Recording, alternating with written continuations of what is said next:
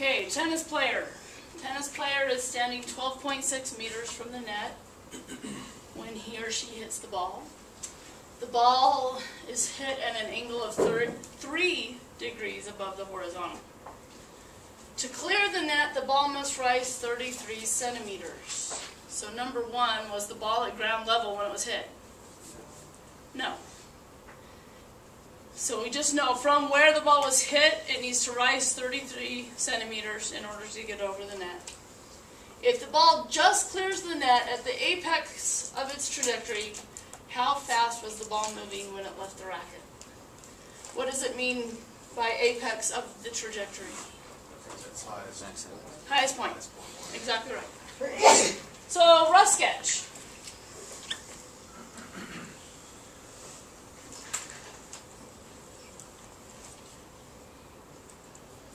There's our net.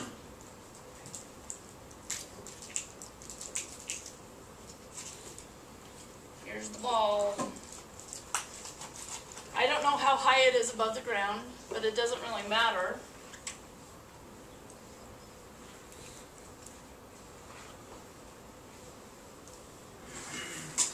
I know that distance is 33 centimeters. Okay. All right, so the ball has an initial velocity.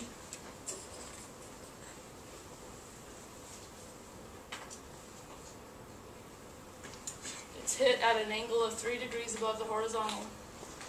We want to know how fast. We already know what direction. We just want to know how fast. And again, we're ignoring drag.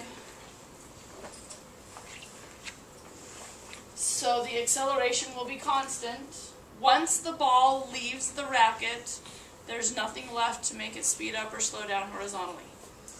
Now granted, while it's in contact with the racket certainly is causing it to accelerate.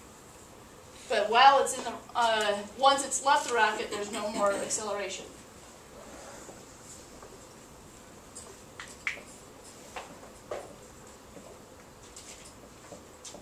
So approaching this the same way, let's write down the variables that show up in the kinematic equations.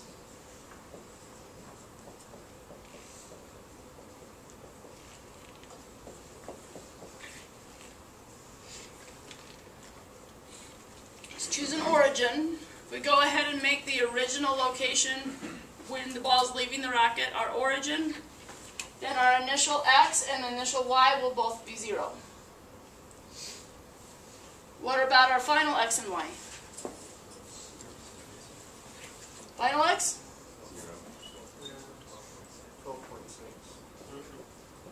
12.6 meters. We're looking at the point when it crosses the net, because that's what we know information about, is when it's crossing the net. What about the final y? 33 centimeters, which would be 0.33 meters. We're looking for the initial velocity. We don't know the x and y components of the initial velocity. If we find one, we can easily find the other.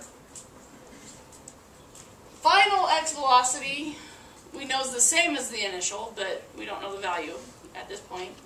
What about the final y velocity? 0. If we're looking at just the point as it crosses over the net, we're told that that was the apex of the trajectory. At its peak, the y velocity is 0 at that instant. It's changing direction. Acceleration in the x direction is 0.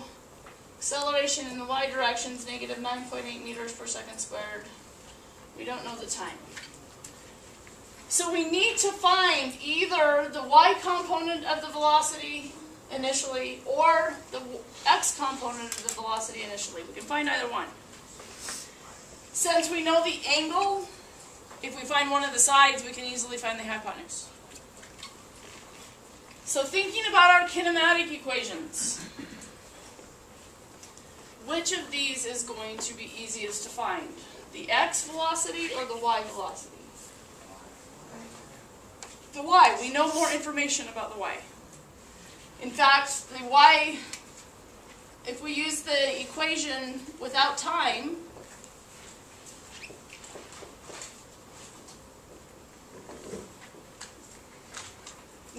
final y velocity is 0. We know the initial y position is 0. We know the acceleration in the final position. That's going to allow us to find the initial y component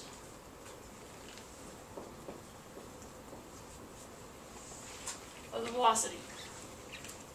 Now it is plus or minus, but the positive answer is what we want. The ball is headed up, otherwise it couldn't go over the net.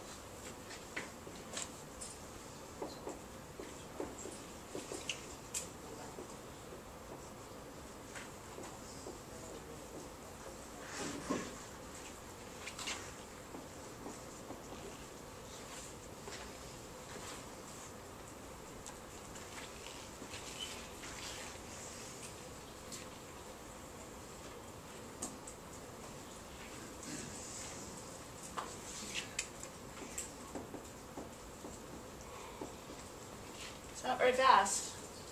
2.54 meters per second. That's just the y component. That's not the total speed. That's how fast the ball is moving vertically as it leaves the racket. If we were to draw the velocity vector a little bit bigger, now this is highly exaggerated since the angle is only 3 degrees.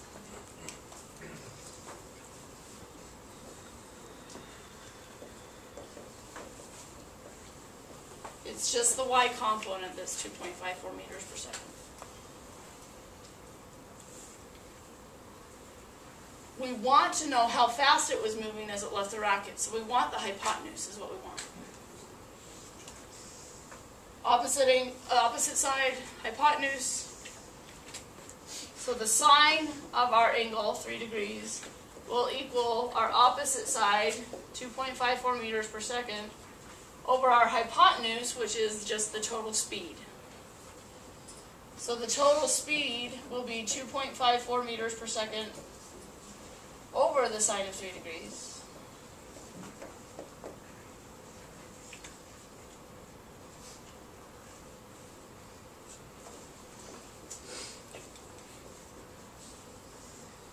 So the ball totally is traveling at 49 meters per second. That's how fast it's going. Quite a bit faster than 2.54. So this side is 49. That represents totally how fast the ball was moving vertically. Interestingly enough, we didn't even need to know the horizontal information. We didn't do anything with the 12.6 meters. If we had not been given the angle, we would have needed the horizontal information, because we would have needed to find the x component of the velocity as well. But since we were given the angle, it makes the problem a lot simpler.